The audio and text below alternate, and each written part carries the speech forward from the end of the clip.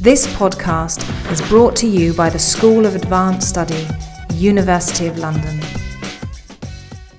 He had had a play performed at the Porte Saint-Martin before. He'd been asked to write for them when they sort of relaunched the theatre in 1802. And it's possible that the directors approached him with an offer too good to refuse, as they were trying to restore that theatre's fortunes. And Pixérécourt is a fairly safe bet to pull in an audience at that point. He's at sort of the height of his successes. But the change of theatre also results in some changes to the content of the play, and the manuscript bears witness to that. Pixérécourt can increase the size of the troop of soldiers to make the staging more impressive. He also rewrites the dialogue for the peasant characters, making it grammatically less correct, and thereby exploiting the talents of the three main comic actors of the Théâtre La Porte Saint-Martin. So the manuscript provides useful evidence, therefore, of Pixérécourt adapting his writing for particular actors. The manuscript also shows how Pixérécourt takes an original German play, Kotzebue's Hugo Grotius, and adapts it for his own purposes. Kotzebue is one of the leading playwrights in Europe at the time. The year before Pixérécourt writes La Forteresse du Danube, he had accused Kotzebue of being nothing but a stealer of French plays, which he then goes on to adapt for the German stage. The manuscript shows that initially Pixérécourt is doing precisely that in reverse. But he systematically reworks the text to move it away from being a translation, although we still can see very similar phrases. The set design, if we look at the beginning of the Act Premier, is pretty much word for word from the Pixérécourt stage, the Kotzebue stage directions. A lot of the textual alterations in the manuscript are attempts to move the dialogue and plot away from being a simple translation of the German. He also rewrites the escape of the protagonist, a political prisoner held in the fortress of the title. Originally, the prisoner and his daughter, who has come to rescue him, dressed up as a young Savoyard boy, disguised as a travelling entertainer. Originally, the prisoner and daughter are simply going to exchange outfits and places. The manuscript includes a line to the effect that the two could easily be taken for each other. Pixérécourt abandons the plot device entirely.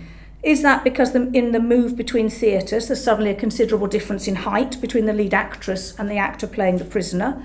Or is it because the trio of comic actors he now has to work with inspires a much more amusing scene where the one-eyed guardian has his good eye covered over while the prisoner walks straight out of the front door? We don't have any evidence of the height of any of the characters or actors. We've looked in biographies and things to try and find evidence. It's simple speculation at this point, and I can find some more evidence as to why he abandons one plot entirely, which was his own creation. It wasn't a copy of the Kotzebue, but the manuscript shows quite clearly he sort of scrubs that out and redesigns it. He also abandons the plan to finish the play with song, distancing it from the opéra comique tradition out of which his concept of melodrama had developed. Other rewritings in the manuscript reflect Pixérécourt's concern with keeping on the right side of the authorities. The play was originally set in the Tyrol, but in 1804 it looked as though France would soon be fighting on Austrian soil, so Pixérécourt perhaps felt it prudent to move the action to Bavaria. Originally, there was also a subtitle, The Adopted Son. There is still an adopted son in the play, but a lot of the dialogue fleshing out his relationship with the prisoner is cut from the manuscript. In June 1804, just weeks before Pixérécourt started on the play, Napoleon had declared Josephine's son from her first marriage, Eugène de Beauharnais, as enfant de notre adoption. Although the formal adoption didn't actually take place until 1806, when Eugène reached the age of 25, that is the age of majority as set out in the Code Civil, Pixérécourt perhaps felt it prudent to play down the idea of the adopted son so that analogies between the play and the soon-to-be imperial family were less apparent. Performances of his previous melodrama, Tekeli, had been briefly suspended when ministers in the audience had interpreted lines as suggesting sympathy for a plot against Napoleon's life, so Pixérécourt has good reason to be cautious. In a similar vein, Pixérécourt systematically removes the word emperor from the manuscript, replacing it either with sovereign or Joseph II, again I think to prevent audience or police from equating the representation of the Habsburg emperor in the play with the, by performance, newly crowned Napoleon I. There's no calendar of performances for Paris for the period. Wikipedia has an incomplete list of premieres for some theatres. Wicks in the 1950s produced a bibliography of first performances in alphabetical order, but omits plays he deems to be simple translations of foreign works. So for now we have to rely on Pixérécourt's own figures for performance runs. He claims 281 performances in Paris, 323 in the provinces, and it was performed right the way through the empire. This isn't just a sort of a one-year wonder, but it's something that runs right the way through the period. Though we do need to be slightly wary of Pixaricourt and his manipulation of the truth. He's not averse to manipulating it. In the 1841 Théâtre Choisi, he very kindly reprints reviews of his plays, an extremely useful source of information about reception of the play. But he rewrites the most critical review of the Forteresse by the most famous of the Empire critics, Geffroy, in order to tone down the criticism that Geffroy places in his review of the comic elements of the play. Geffroy, by the point at which this is republished, is long dead, so I think he thinks he's going to get away with it because no one's going to notice the difference.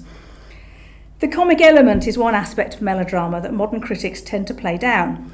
They focus instead on melodrama as morality plays for the masses. The received view is that Pixaricourt said he wrote theatre for those who could not read. In fact, that expression is put into his mouth by a satirist in 1809, mocking the genre, but has for the last 200 years simply been taken as fact.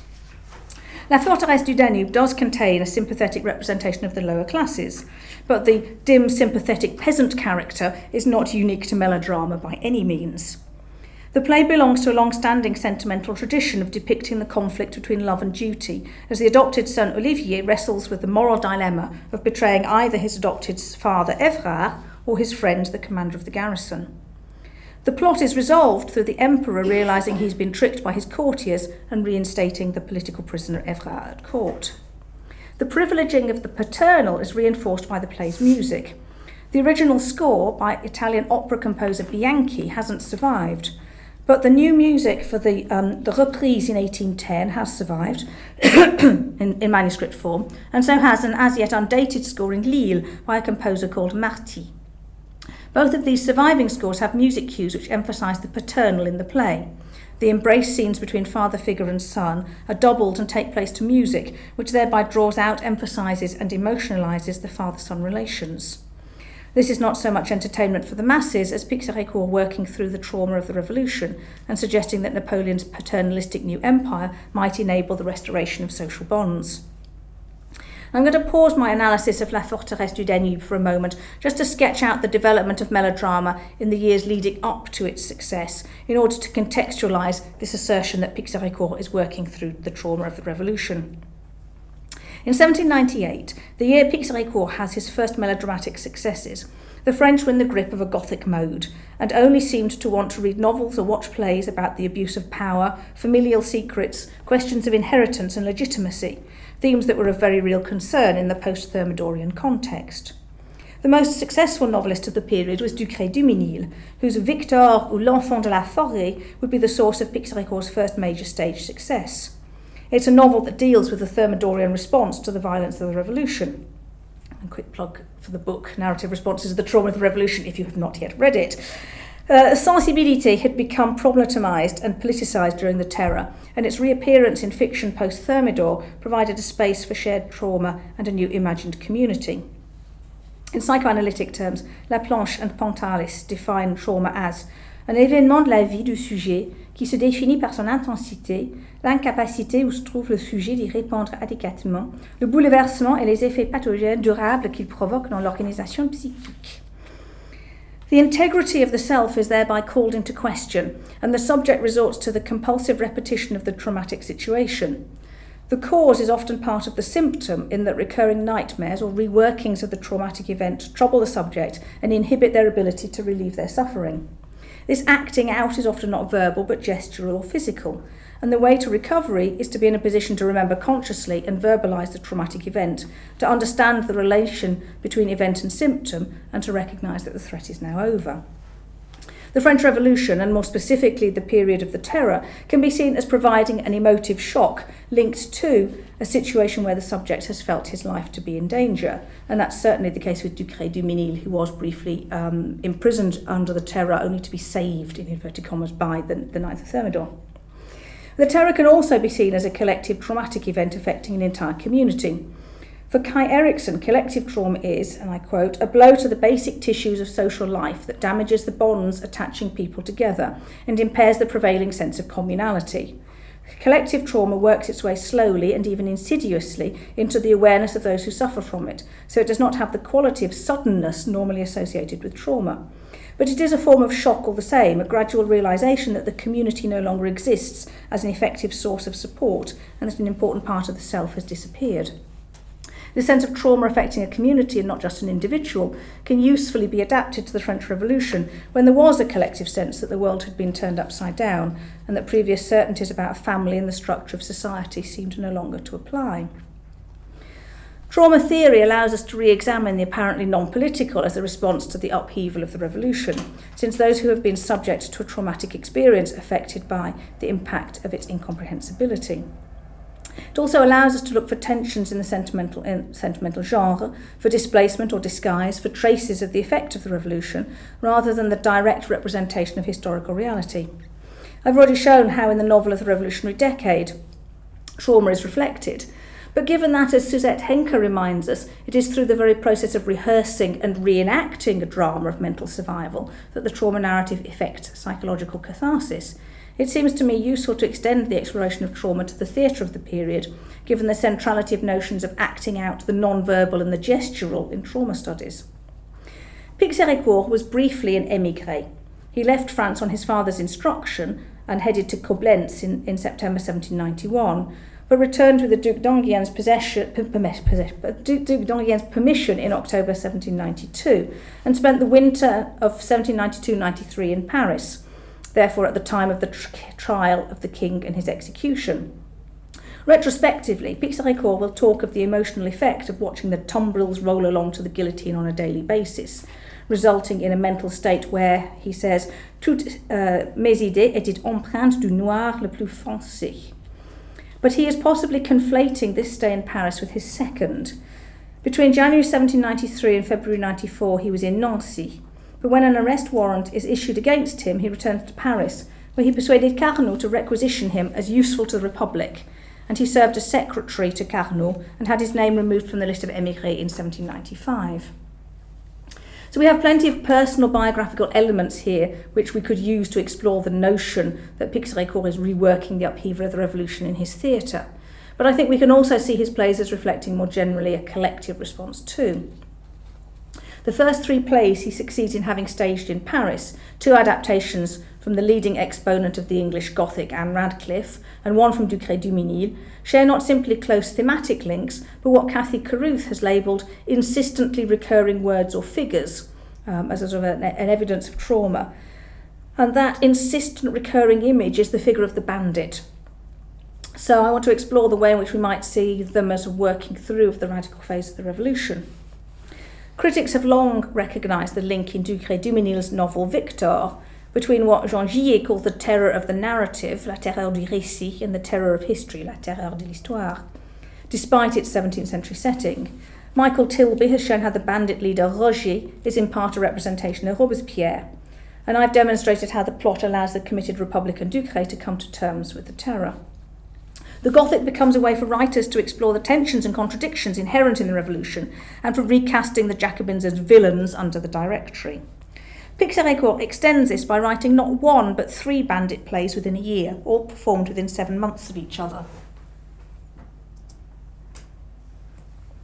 We have La Forêt de Sicile, based on Anne Radcliffe, April 1790, performed April 1798. Victor, l'Enfant de la Forêt, June 1798. And Le Château des Apennins, again based on Radcliffe, in December 1798.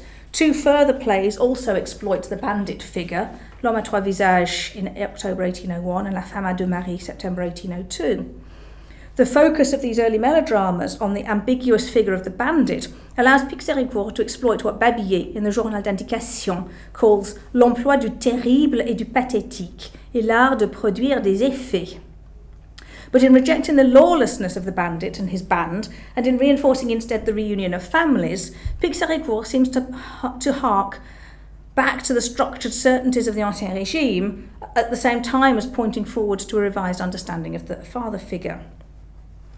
After this series of bandit plays, Pixérécourt moves on to plays which focus on the restoration of the father or the reinforcement of the father-child relationship.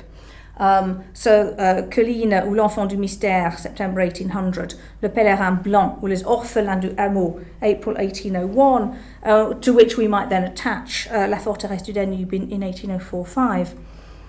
We might at this point bring Lynn Hunt's family romance in as a complement to the trauma theory. Hunt has shown how the Thermidorian and Directory regimes wanted to institute a pro-family regime without the elements of patriarchalism they had opposed in Ancien Regime arrangements. And in fiction and theatre, this translated into a focus on orphans who are independent but ultimately reconciled with good fathers by the end of the text. By the Napoleonic period, Hunt says, the reformulation of the family romance had dissolved the anxieties inherent in making one's own way in the world and replaced them with paternalistic values instead. Pixaricourt's plays demonstrate very neatly this trend. His characters are not submissive to an authoritarian father figure, but prepared to make their own moral decisions before being rewarded with reconciliation with a good father, who thereby expiates the death of the king. The texts of the plays show how the recovery and rehabilitation of the father represents an evolution from the sentimental tradition of the 1780s.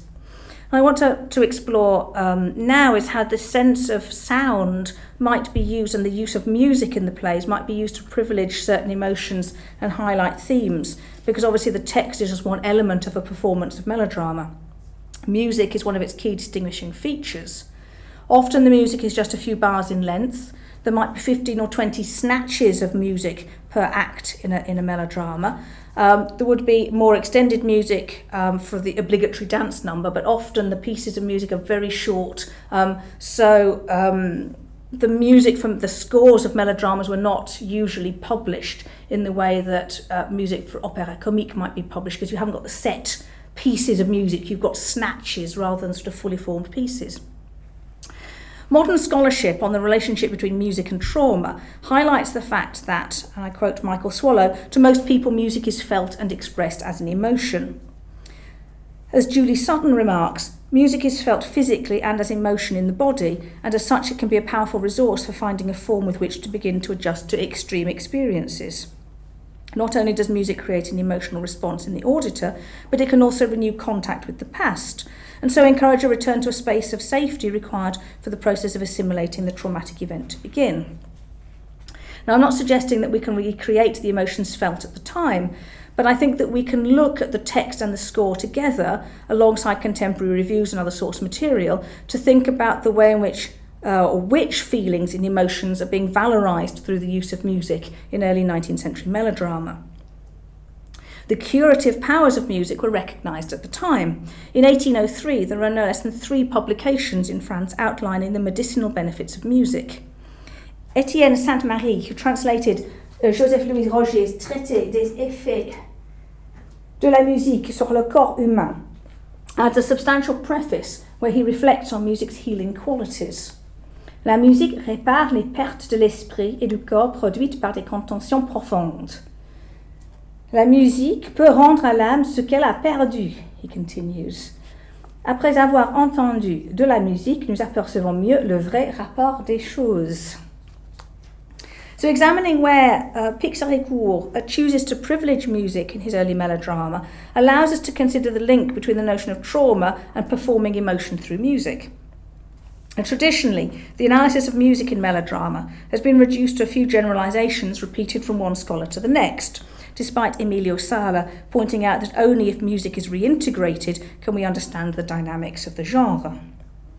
In what remains one of the most extensive explorations of melodrama music, Paul Ginisti devoted just 4 pages out of 224 to music in his monograph on melodrama. He concluded that music was used primarily to mark entrances and exits, with particular instruments linked to certain character types. So the flute represented the unhappy heroine, for instance. But he also talked about the way in which music was used to underline moments of drama and emotion. Emilio Sala's examination of music in melodrama extended the list of the uses of music to include giving voice to the body and depth to dialogue. But I would suggest that we can also add revealing emotional processes, structuring stage action, and narrating some offstage action to that list of the way in which music is used.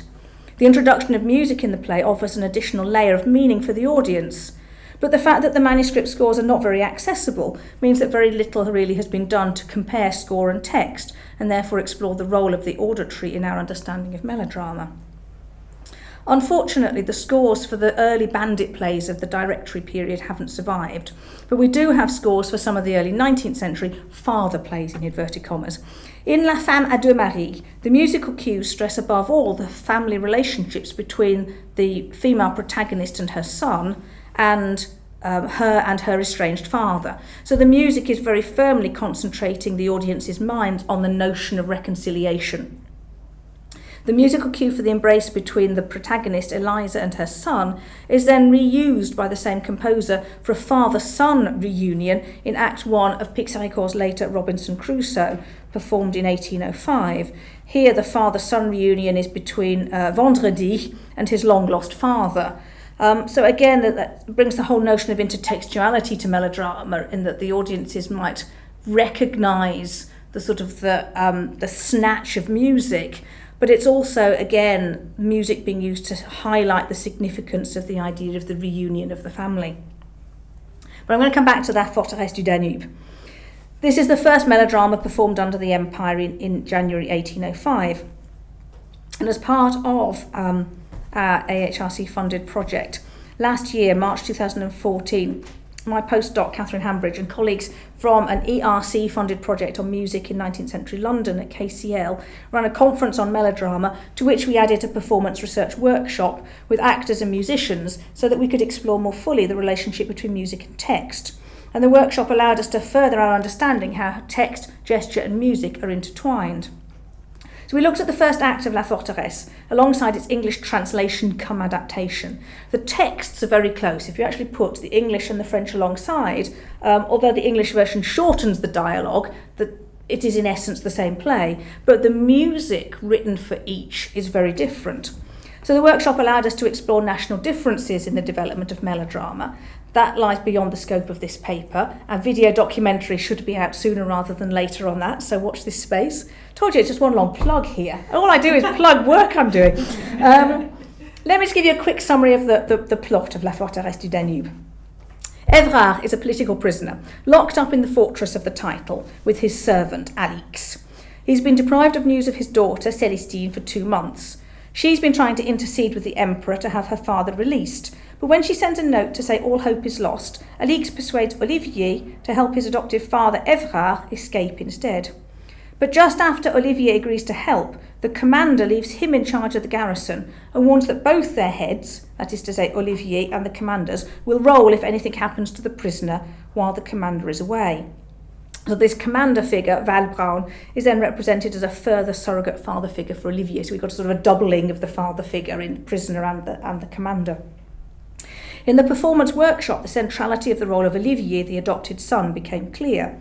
He may not say as much as some of the other characters, but his importance is heavily underscored by the mime to music he's required to perform at key moments of moral and emotional dilemma in the first act. This requires some tricky and unnatural miming of emotional experience to music, something that modern actors trained in naturalism are entirely unfamiliar with. Sometimes, particularly in the scene where Olivier is reading a letter from the daughter and deciding to betray his duty in order to help his adopted father, the music gave useful cues as to the timing of the emotional processes. But the score was often more ambiguous and more demanding. The final monologue of the act in the French original was succeeded by music that seemed to express the moral dilemma facing Olivier and required gestural externalization of the emotions just expressed in the spoken text. But significantly, and this is what I want to dwell on here, the music draws out, emphasises and emotionalises the embrace scenes of the father-son relations, just as it had privileged these moments in other father melodramas. So I've got some clips for you to look at the way in which music is working in this sort of father-son pairing. We spent quite a lot of time in the workshop trying to sort of play with how these scenes might actually work. The point in the play I'm about to show you, Évrard thinks he's seeing his adopted son, Olivier, for the last time. The embrace, therefore, is meant to sum up their entire relationship.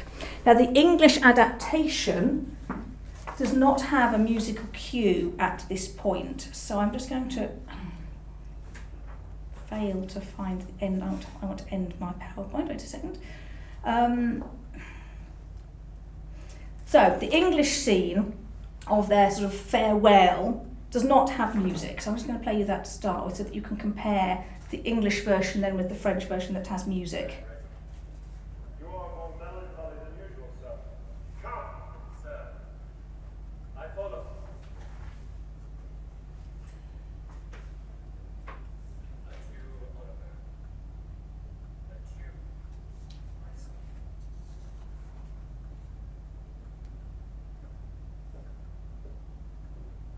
Why this peculiar sorrow? Stay. I would speak to you. Okay, I'm going to stop it at that, and if you just bear with me while I find the next moment. The French moment, the equivalent of that scene, if I just find the right 3 minutes, 10 seconds. I follow you.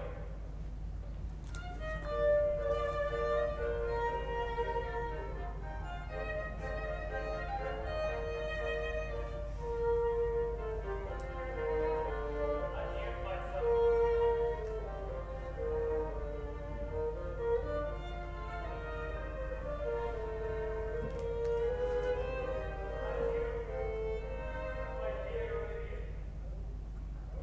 Okay, that was our first attempt at the French scene. The orchestra at that point is playing in the same tempo as for the other music cues elsewhere in the act.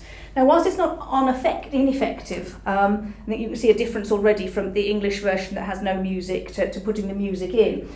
We experimented with what happened if we slowed the music down and made the embrace longer. And the difference in emotional impact was immediately clear to all of those in the audience. So let me just find the scene as we finally decided to play it, slowed down for the full emotional impact. You returned it. You're so kind to me. It's not up to me.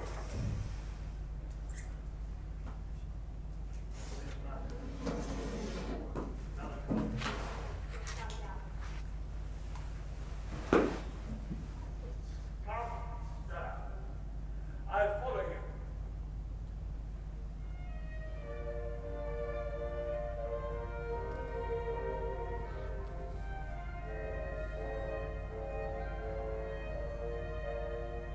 Adieu, my son.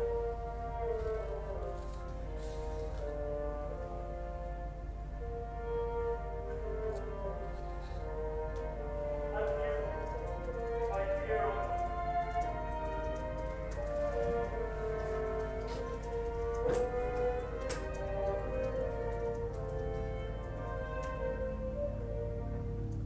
What is with these adieus, my father?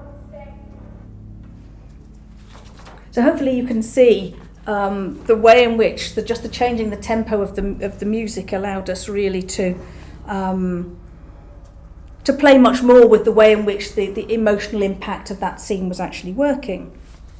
But this isn't the only father-son embrace in this first act. So the commander Valbrun takes his leave of Olivier shortly after Évrard has left. So Valbrun is presented as Olivier's friend, but someone who shows a paternal interest in his well-being.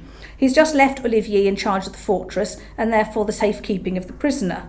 Valbrun's head will roll if anything happens to the prisoner, but Olivier has just organised Évrard's escape, and so he finds himself in this position where duty and love are in conflict. So in rehearsals, we explored emphasising the symmetry between the two relationships, and I just want to show you one final musical interlude, show you that this parallel father-son scene.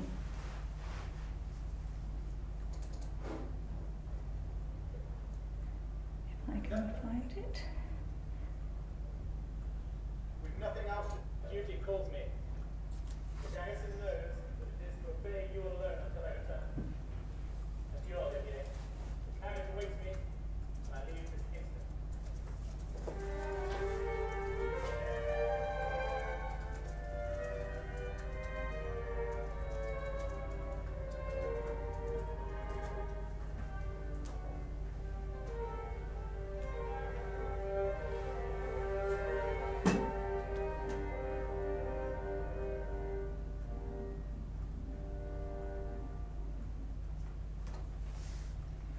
So the emphasis that the music, not just in the score we were using, we're using the score from the Lille production, but the score for the reprise that's held at Avignon has music scored at both these points as well. There's a sort of there are parallels between the different scores as to where they choose to put the music. So the emphasis that the music is putting on the father-son relationship allows us to see the play as part of a broader post-revolutionary process of working through the trauma of the revolution. And the use of music to highlight these moments reinforces what Jens Hesselager has referred to as the audio-visual nature of the tableau, because although there are pauses in the action, they're most definitely not static because of the way in which music and gesture combine to create powerful effect. Re-examining the way in which the emotions are engaged in Pixaricourt's play through the use of music cues allows us to explore the ways in which French melodrama represents a stage in the process of coming to terms with the deep divisions in French society that the events of the revolution created. And Pixaricourt's refashioning of the father-son relations in particular, and their privileging through musical cues, can be seen as a way of offering a way of experiencing the revolution, but at the same time connecting to the new. Now, this experiment in participatory research is obviously not a recreation of the original performance, but it allowed us to think a little bit more clearly about the contrasting use of music between the French and the English versions with regard specifically to these father-son moments, and the difference is really quite striking. Participatory research of this nature allows us to go beyond the text. But, as with the study of the manuscript, it throws up a host of questions about representativity. Do melodramas by other playwrights exhibit the same link of emotion and music?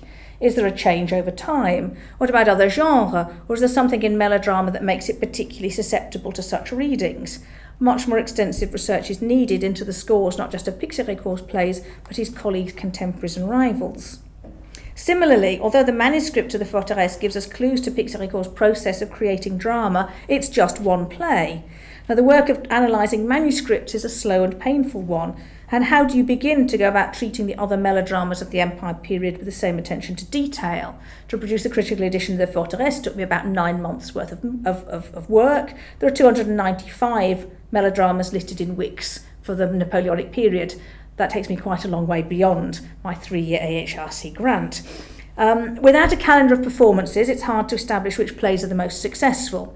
But without contextualisation, it's hard to establish just why and how the boulevard theatres became to be seen as sufficiently subversive for Napoleon to attempt to control them by policing genre in the theatre decrees of 1806 and 1807.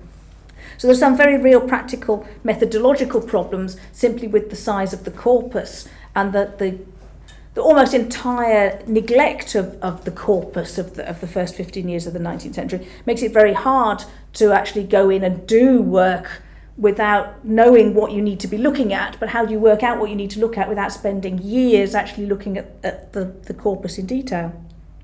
So, to sidestep the methodological issues and to gain a sense of the differences between the beginning and end of the regime, I've been looking at the reappearance of Pixaricourt melodrama at the end of the Empire, led in that direction in part by the approaching bicentenary of the 100 days. So by 1814, melodrama had become very firmly politicised and used by Louis XVIII's supporters as a way of denigrating Napoleon. I'm going to do a quick swap back to my PowerPoint.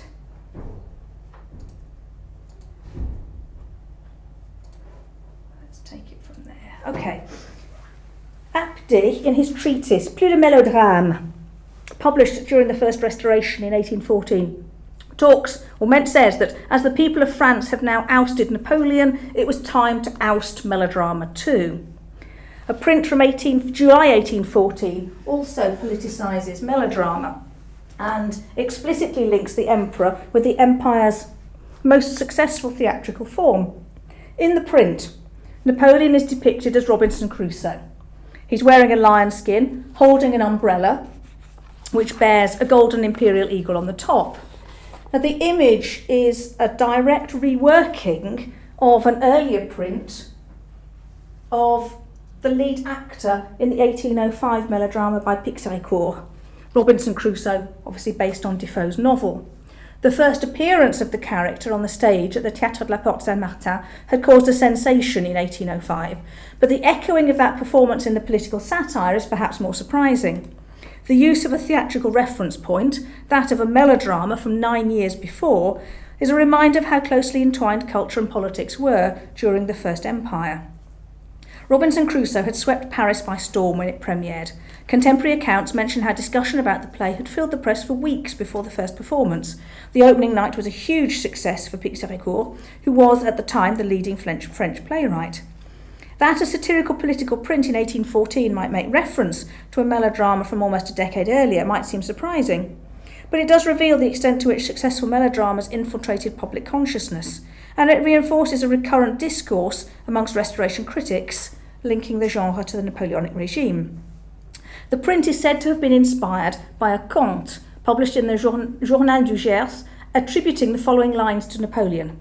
Avouez tous que j'ai fini mon rôle d'une manière assez plate, assez drôle.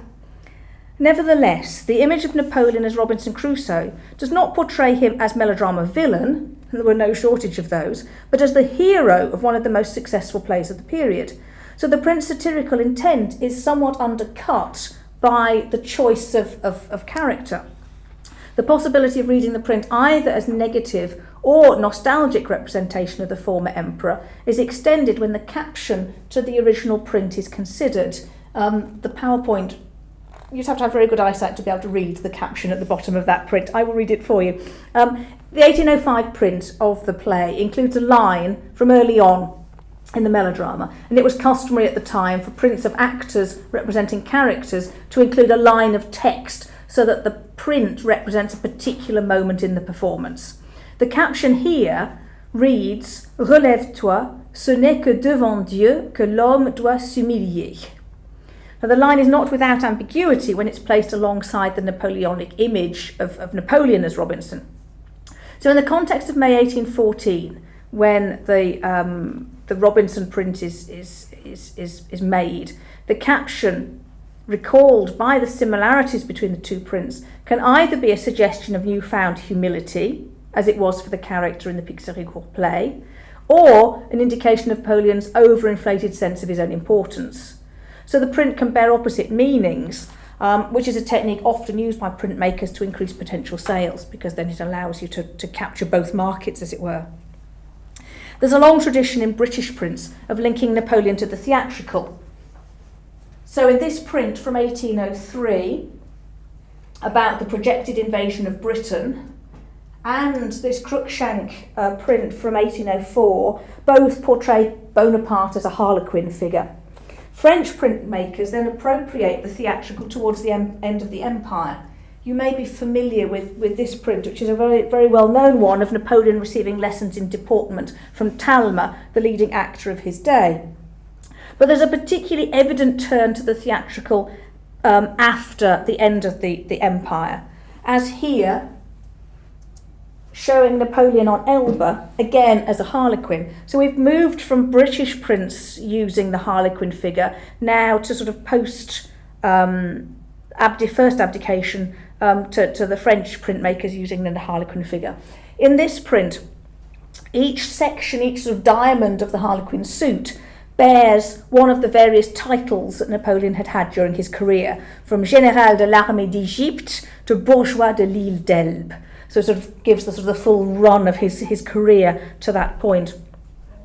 To me, the print is an interesting one to pair with the Robinson de l'Île d'Elbe portrayal, since they both mock Napoleon but retain a certain sympathy for him too. The representation of Napoleon as Philoctetes is another example of this slightly ambiguous, both mocking but also revealing a certain sympathy for the sort of the former emperor. Is another example of this sort of broader trend of Napoleon on Elba as theatrical character. And I'm going to use this print as yet another quick plug. This time for an exhibition that we're doing at Warwick. We're in the final process of putting together an exhibition on the 100 Days. And that print of Philoctete is one of the day's entries. So this is just to say, from the 23rd of February, we will be publishing an image a day to take us right the way through the 100 Days period. So watch out for that. And if you have nothing better to do on the 6th of March, then we will be doing a lecture concert at the British Museum to go alongside their Bonaparte and the British Prince exhibition. so that you can find out a little bit more about theatre and Napoleon and the way in which it links to popular folk ballads in Britain and in Germany as well. I think that might be the last plug of the evening. When Napoleon escapes from Elba and restores the empire in the spring of 1815, given this predilection for theatrical prints and the linking of the emperor and theatre, it's perhaps not entirely surprising that parallels are then established between him and theatrical characters in terms of what is staged during the 100 Days. The opera and the Comédie Française make unequivocal gestures in their choice of repertoire. The opera brings back Le Triomphe de Trajan, an opera first performed at the height of the empire in 1807. It's thinly veiled propaganda. Music from the coronation is incorporated into the triumphal march, and the depiction of Trajan is set up very deliberately to present the audience with the equivalent of Napoleon in a toga. Similarly, the Comédie Française performs two plays in particular where the parallels with Napoleon make them pièces de circonstance, even though they predate the return of the emperor. The first, Marius à Mantourne, is a revolutionary play from 1791 by Antoine Vincent Arnoux, pulled from the depths of obscurity because of its analogies with current affairs. The journal Le Nain Jaune commented, Les destinées miraculeuses du héros de l'île d'Elbe et celles du fugitif de Mantourne, surtout telles que M. Arnaud les a mises en scène, offrent plusieurs rapprochements d'une vérité frappante. The audience was said to have particularly appreciated the following lines. Tu dois tout espérer, puisque ton nom te reste, le seul nom d'un héros, enfant des soldats, te lèvera en foule à courir sur tes pas. The connections between Napoleon and Hector, performed in front of him in April 1815, are similarly seized upon by audience and journalists alike. The Journal de l'Empire commented on the performance of Hector. Il est peu d'ouvrages qui, dans les conjonctures graves où nous nous trouvons, donnent lieu à des allusions plus naturelles et à des applications plus faciles. Aussi, toutes celles qui sont présentées ont-elles été saisies. Whilst the choice of plays at the Opéra and the Comédie Française is clearly and very deliberately political, the popular theatres at first glance do not seem to be as overtly offering messages that might be attached to current events. However, the scheduling of performances does throw up some intriguing ideas. Although the repertoire at the Porte Saint-Martin is for the vast majority made up of new melodrama, the choice of players accompanying piece each night, as well as the themes of the main melodramas, privilege the idea of the returning soldier, as well as the idea of the willingness of sacrificing everything to defend the returning hero. In March, the Gaîté, so that's one. There are three main boulevard theatres, the Porte Saint-Martin, the Gaîté and the Ambigu Comique in 1815. So the Gaîté, second of the boulevard theatres, returns to performing Pixaricourt in March as Napoleon reappears in Paris, and then premieres a melodrama about Bélisaire, presented as the greatest general of the century. It seems hard to think that the audience could have done anything other than seen parallels with Napoleon's return to power. At the Ambigu Comique, so there's the third of the boulevard theatres, the stage is filled with bellicose new melodramas alongside Pixaricourt's earliest melodramas. And nowhere else, apart from the Ambigu Comique, do we have plays from as long ago as the Consulate. The vast majority of plays performed across the Parisian theatres during the 100 Days are from 1812 onwards. So, as you would expect, the vast majority of theatre of the time is actually recent plays. But there's a dramatic congregation of Pixaricourt early plays which intrigues me.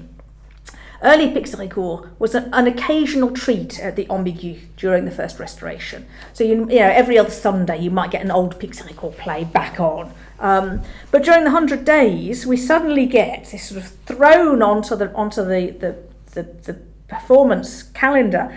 Collina from 1800, L'Homme à trois visages, Le Pèlerin Blanc, both 1801, La Femme à deux maris, Tekeli, and Les Mines de Pologne from 1803.